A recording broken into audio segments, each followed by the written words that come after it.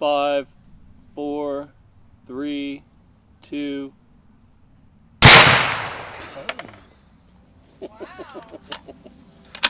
That's nice.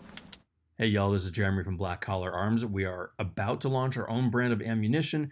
Really excited about that, and we wanted to show you a little behind the scenes of what we've been doing as far as testing goes. We are going to launch with 8.6 Blackout and 375 Raptor. Obviously here we are doing some ballistics gel testing, and we got high speed footage at about 9,900 frames per second to see what's going on with the projectiles, because we are trying to figure out which projectiles we want to load in subsonic and supersonic ammo, and what velocities we want to push these to. First, let me just say that we are using 20% ballistic gelatin here. That's the NATO spec gelatin. It is tougher than the 10% that almost everyone else uses for their marketing purposes. We didn't do this for marketing, although it is obviously super cool looking.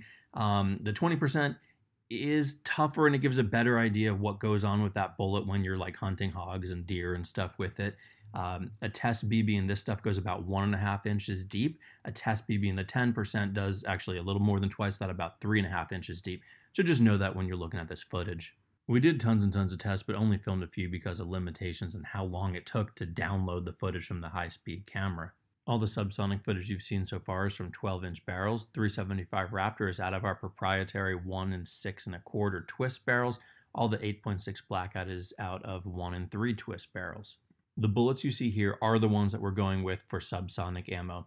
350 grain Maker expanding bullet for the 8.6 and 400 grain Maker expanders for the 375 Raptor. I have shot a lot of pigs and other animals with the 375 Raptor bullet, and it is absolutely fantastic. It does exactly what it's supposed to every single time. It is amazing.